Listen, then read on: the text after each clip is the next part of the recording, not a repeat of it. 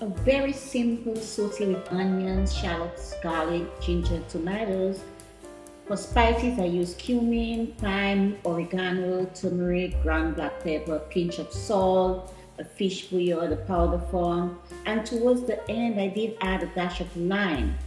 No butter used. It's just a simple, delicious, healthy meal. Great meal idea for you with vaporized potatoes, of course. That was delicious. Try this sometime, okay? By the way, I forgot to mention it was a fish meal. So until next time, happy cooking.